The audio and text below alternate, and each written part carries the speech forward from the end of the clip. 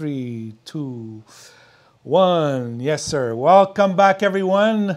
Back to Arkiv. I don't think I introduced myself in the videos. My name is Alain Boisvert, for those people who don't know me. And all these videos I've been doing on our VMS, Arkiv VMS. Today what I'm going to show you is a simpler one. Basically, I want to show you guys, how our VMS sort of functions for an end user, how to navigate through the software, how to make the software look and be convenient for any one person, because it's all can be done to look and feel the way you want it to look and feel. So I'm just going to go from, let's say, from left to right here on my screen. So basically, what we see on the top of the screen here is a tree of, in this case, I'm communicating with one server, and under that server, I have a bunch of different cameras that are connected to our office here, to the server in here. But there's no limit. You can have a bunch of different servers all connected at the same time. You can sort of, you're seeing a view here of 4 different cameras. At any time, you can simply grab one of the cameras, or I clicked on the camera here, but let me bring back that scene that I had. So it was exterior cameras. I can grab this camera here and just simply drag, click and drag basically the cameras that I want. And from here, I can move on. So I can save this view as well if I wanted to save the permanently. But if I leave to another view here, for example, and go back to the exterior camera, it's going to go back to how it was saved. So the one that I dragged in is no longer there. There's also another way here. There's a little find feature that we have. So you can type in, for example, backdoor type thing, or let me put, I'm not going to put office because they're probably all office, but let's say front door, right? So let's say front staircase, front entry, anything that has those letters pops in, and I simply can grab that one camera and drag it in, and now I now have access to that camera in the live view. So the search tool here is great to, certainly for bigger systems, to be able to navigate and be able to go straight to the cameras that you're looking for right away. There's also groups tab here, so these can be all grouped up, different camera groups all together. And then you have a tree of the existing layouts that have been created. There's no limitation as to how many layouts that you can get, whether you're using standard, professional, or enterprise. All of these different layouts can be seen by the person, for sure, the person that has created the layouts. And then you can share those layouts with other operators. So if there is a second operator, he creates his layouts, I may or may not be able to see his layouts unless he permits me to. So that's how it works. So there is some permissions in here, but it's quite simple to permit or to share my layout with everybody here in the office once I've created one. So I'm going to continue. So from left to right again, the time, so the timestamp of the system itself. In here is where I can create different layouts. What happens is I'm going to just put my servers and cameras, close this up a bit here, sorry, I pressed the wrong thing. Okay, so back to the layout here, and on this little icon I can create new layouts. So what I can do is sort of duplicate one of the layouts that I have, or simply pick and choose any one of these empty squares here. What I want to show you here is that we have a layout for alarmed cameras. So if ever it's a situation where you have a bunch of alerts coming in for facial recognition, or a line crossing, or an intrusion, or whatever alarm that the system is creating, you can create its own page. You can also have your marked favorites. So I guess it says marked cameras, but be favorite cameras onto one tile, basically with as a view. And this is a dynamic view, so it's nothing that's being saved, it's something that you're using right away. So it's a bit of, here's my 4 cameras that I'm seeing, but instead of these 4, I can bring in 4 different cameras altogether. It becomes a dynamic view. And from a dynamic view, I can now save it afterwards because it's, I don't know, it was one of the investigations that I was doing yesterday, and I want to get back to it in the future, okay? But right here I can basically duplicate this layout. So I'll duplicate it. So you're seeing there's different squares that can be added. And this bottom scene here, if I want, I can sort of make it smaller, bring in another camera. For example, I can click here, zooming camera, or not a zooming camera, but a 360 camera. So the size of the squares, the viewing squares can be as big as you want them to be, or as small as you like them to be. What I want to discuss here at the same time is there's this little icon that looks like a linking, it says create a link between the cells.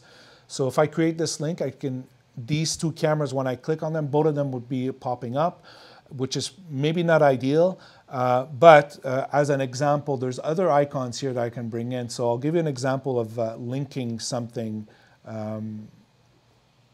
as a camera and an event. So I showed this earlier on the license plate recognition, and this is how it's done. So basically in this square, instead of having a camera, I can go into events. So this is an event board now. It's filtered, it's not filtered anything yet. So it's absolutely all the events that are coming in that are set up in the system. So event is motion detection, object tracker, neural tracker, line crossing, absolutely anything that's been set up already in the system is being brought in here. I'm just going to make this a little larger. So you're seeing that there's a bunch of events coming in. But if I want this to be a little bit more filtered, I can press on the pencil here or on the pen and say this is going to be my line crossing events for this parking lot. Okay, and then, okay, what will be my filter? This is camera number 1. So I'm going to go grab camera number 1. I'm going to say, well, when the camera is, let me try to get something. Alarm initiated by, here, a motion in area. Well, on this one particular camera, I'm going to put add, I'm going to press apply. Now, it's going to filter everything that's coming in here. And what I can do is now finally link these events with the camera itself. So you'll get live events, pressing on them, and it will bring you back to the recorded video of that square. So I'm going to link it as well.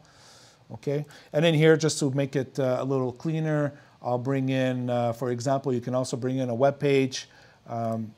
It may or may not be important for you guys.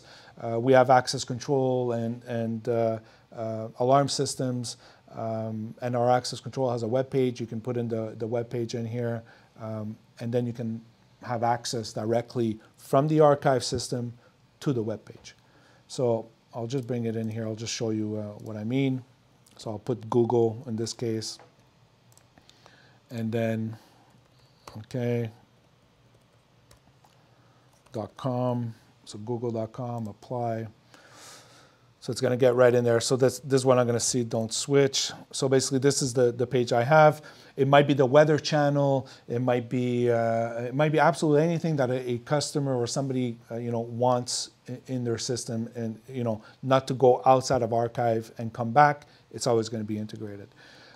Once I'm satisfied, so there's some other buttons here as well that I can add. So I'll just go over them. So I have events, which I showed you right here, that there's line crossing events, or it's line crossing, but it's motion in area.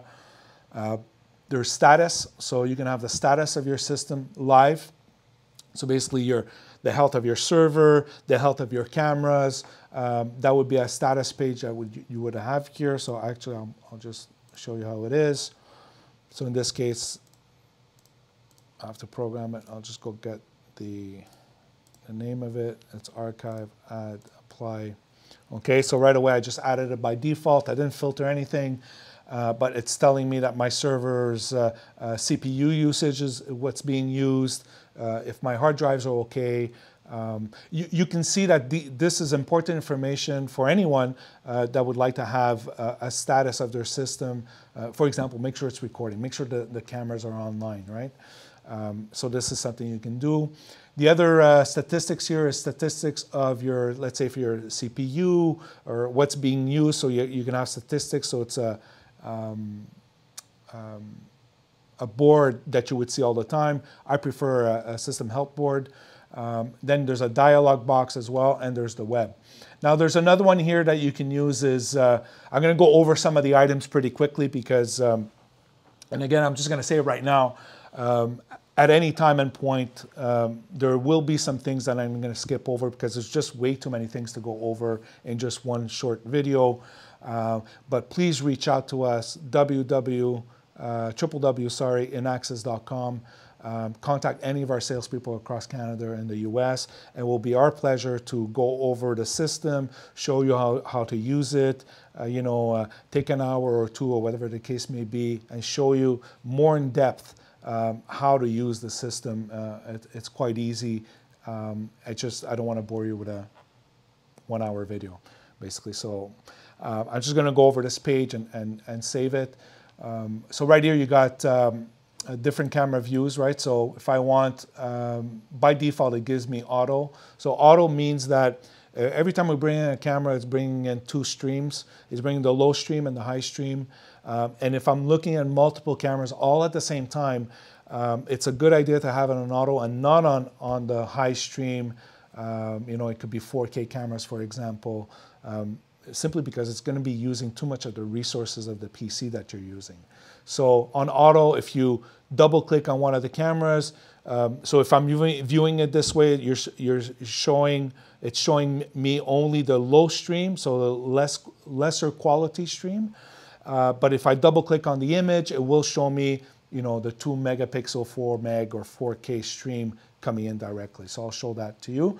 But if you don't have many cameras, you can also say, give me always the high quality stream, or always give me the low quality stream. These are choices you can make. I'm going to save this view. So there's a new layout view. I'll double click instead of keeping it as a, new layout 8, for example. I'll double click here and name it testing for video. Okay. And then that's what it's saved at. So I'm back to it over here. You're seeing the events, right? So if I click on one of these events here, what I was showing you, that now that the video is linked, it brings me back to that playback right away. Okay? So we're seeing what's going on here. I'll pause it again. I'll grab another video when they're opening the door, both of them together. I'll double click on it. It brings me to the search. So forensic search right away as well. So I can do other things.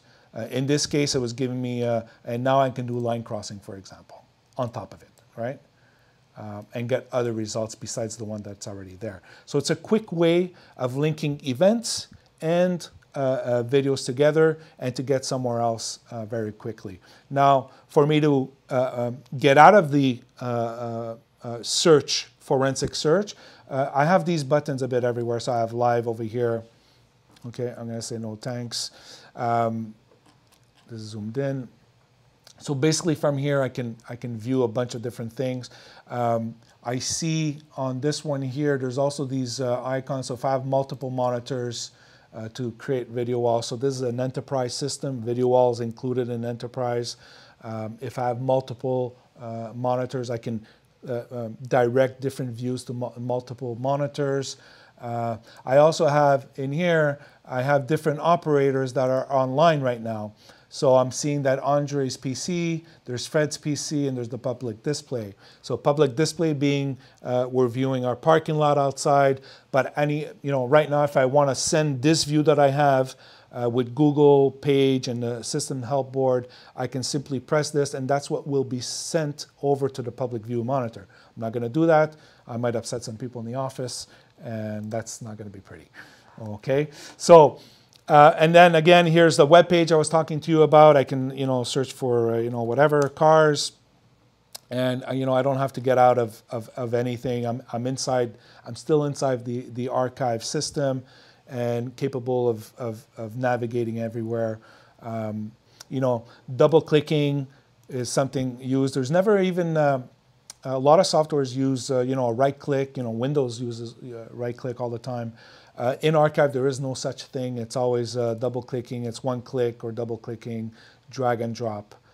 That's how the functionality of the system is. Okay, so a quick view, and okay, yes, there's one button here that I forgot to talk to you about on the first line of the software, right? So the top line, that's what we're discussing. So it's also the playback. So in this case here, I've got 3 cameras going. If I press the playback, it will bring the timeline of all 3. And this is being synchronized here. Basically, all 3 cameras are in playback mode all together simultaneously. It's a quick way of searching this way. I can also just click on this one and play this one alone and not having the other ones play at the same time. Pause it. And if I need to get out of there, going back to the live views, this is what this button is for. Each one of the cameras have live, so I can go back to each one, or simply all of the tiles together, press live, and I am now on the live version of each one of the tiles that you're seeing on my screen, which is only 3 live cameras. It's a quick view, really just talking about the top line of Archive, showing you how to navigate a bit of the features. It's very easy. You're never leaving the Archive software. You're always in it, whether you go into playback or even forensic search or analytic search. You're always within the same software. You're not going somewhere else. And that's what those quick buttons are for, so live and playback. If I go to search here, for example, and then I want to go back to where I was, it's back to live. Basically, so you're always within the same software, not an individual module. For more information, guys, www.inaxsys.com. Like I said before, it will be our pleasure to give you more details on how to navigate and create your Archive software for each one of your users, or how comfortable you become with the software. So thank you once again. Please subscribe to our YouTube channel so that we're capable of doing more videos, bringing you more videos on a timely manner. Thank you.